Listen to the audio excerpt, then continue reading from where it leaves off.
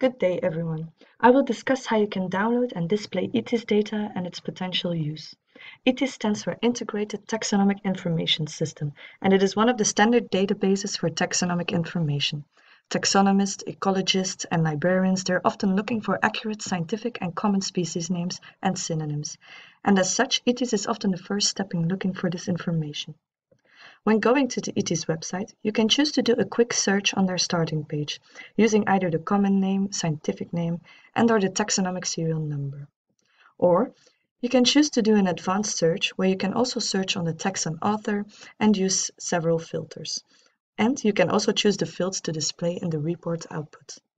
For example, when we look up the name scalloped hammerhead, we get one hit of a species within the common names in the kingdom Animalia. This is another example of the hits you get when looking for the word sea bass.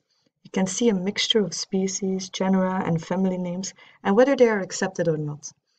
When we click on, for example, the genus black sea basses, a number of information pops up in the form of a report.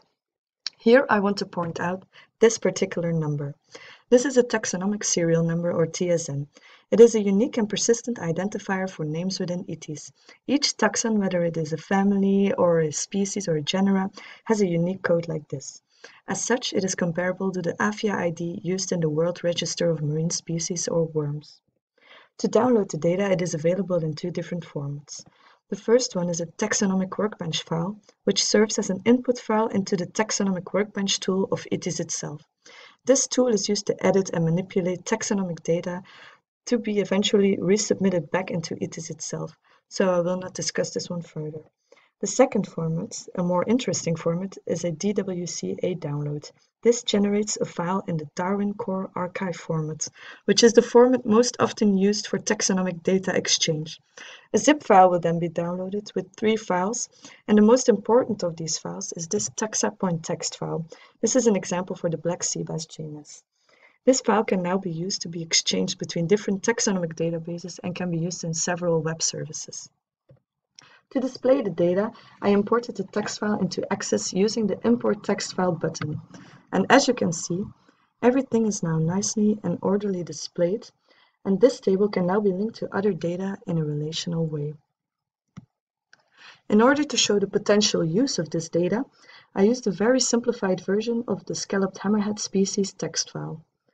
I imported this file into the LiveWatch virtual lab online and used the web service reverse taxon match by ITIS taxonomic serial number.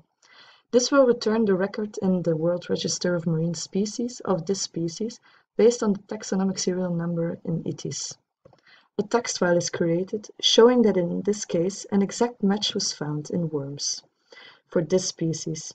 Additional info is also present, such as the AFIA ID from worms and the status of this taxon on worms itself.